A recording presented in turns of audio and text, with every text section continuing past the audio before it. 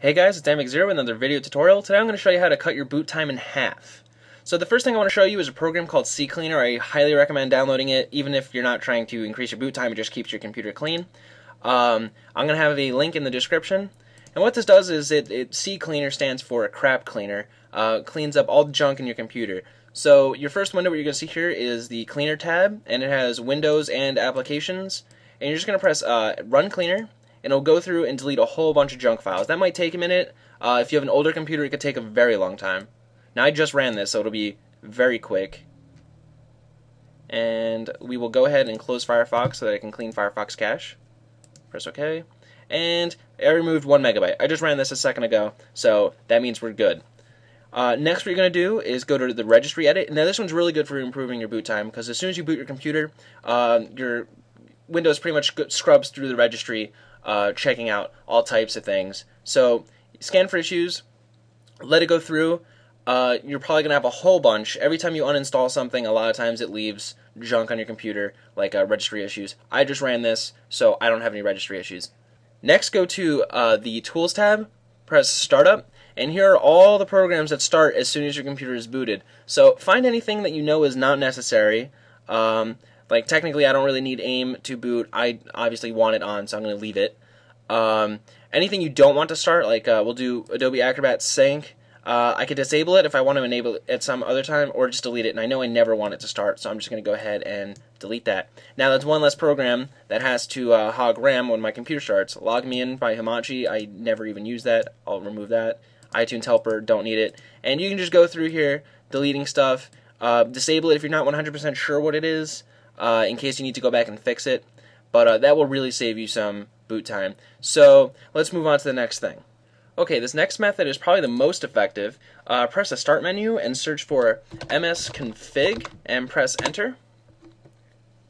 And you will get this boot screen. Alright, so press the Boot tab and make sure you have checked off No GUI Boot. And what that does is removes the Windows logo from your booting. So once you tick that off, you won't get that annoying Windows 7 logo, and it really cuts down the time it takes to turn on your computer.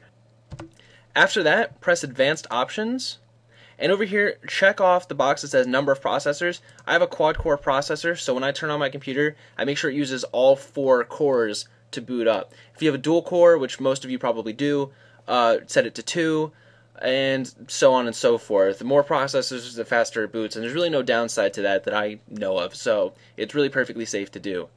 Just press OK, Apply, OK, and you can press Exit without restart, because next time you can start your computer, it will go.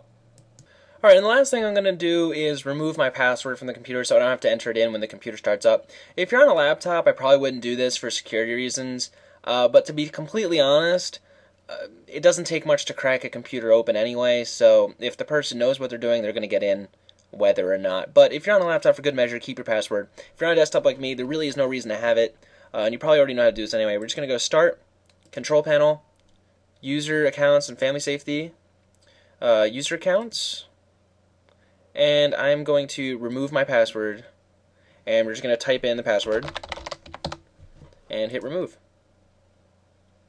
Alright, now when I log back into my computer, I don't have to type in my password, and it goes straight to my desktop. So now I don't have the boot GUI. It doesn't have any registry, it doesn't have the extra registry content to go through. It doesn't have to load up those programs, and I don't have to sign in. This is going to speed up your computer by a lot. If you want to go another route, if you want to kind of rebuild your computer, if you get a faster hard drive, you will boot up faster. Most of you, actually almost all of you, are on a 5400 RPM hard drive. They sell 7200 RPM hard drives and solid-state hard drives. If you were to take one of those, put it in your computer, and load your operating system onto that, your boot system would be much faster.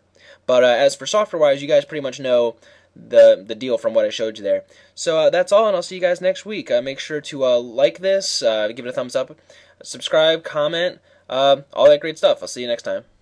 If you aren't a fan of me on Facebook or Twitter, I'm going to let you know right now that there are now Zero t-shirts, as well as some Geek Humor t-shirts. If you want one, just head over to ambixzero.com, click the shirts icon, and it will link you to a Spreadshirt page with different t-shirts. I'm adding more all the time.